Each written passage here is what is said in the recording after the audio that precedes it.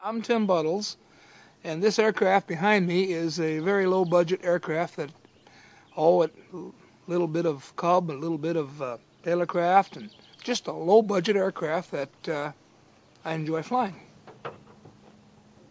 I do not want debts, I can't afford them.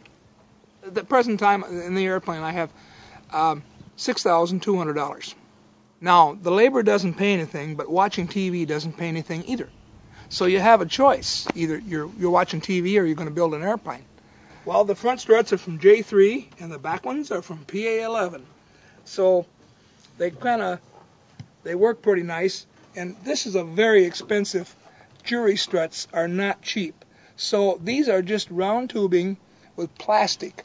This plastic is something like $1 a foot, and it's glued to the tubing, and it looks good, and it saved a lot of money. The latches on the cowling, they're a very expensive item. But due to the fact that this guy had only the top part of the latches and he didn't have the bottom, I got thinking, what can I use? So I looked in the silverware drawer, and we had spoons. Well, those spoons worked real nice. I welded tabs on them and put a little tab on them, and now the spoons are the bottom part of that latch that I got free. Otherwise, those latches could cost you as much as $400. Now, normally I would have a nice round windshield, but they're not too cheap. They're about $400, and some are as low as $250, but this was $40. I just bought this tubing, and I had to put a flat piece on it like a tailwind, and it works great to save a lot of money, and it works good. Wooden spars were, at the time, $160 a piece. Metal ones were $90. So I bought the metal ones. The oil temperature gauge is $12 from Fleet Farm because it's a water temperature gauge for my car. Works real good for that. And the oil temperature gauge, that's $5 or so. Well, the tail feathers on this aircraft came from a Tailorcraft. They were $10 each. And the striping, well, I go to the automotive stores and they mix and match paint quite often, and you'll get it for sometimes 10 cents on the dollar for paint. So if you find something that doesn't match somebody's car, well, you can sure get it and put it on the aircraft. The tail wheel on this airplane, well, that's a bogey wheel from a snowmobile. They're a whole lot cheaper because they're laying around free.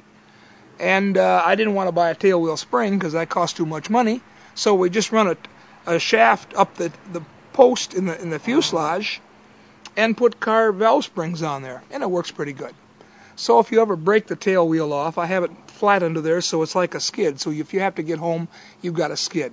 As far as my gauge, it's just a local, like a snowmobile hose or something like that. It just used for the gauge. The shock cords, for example, normally on a Cub you have 4 of them, but that's not cheap.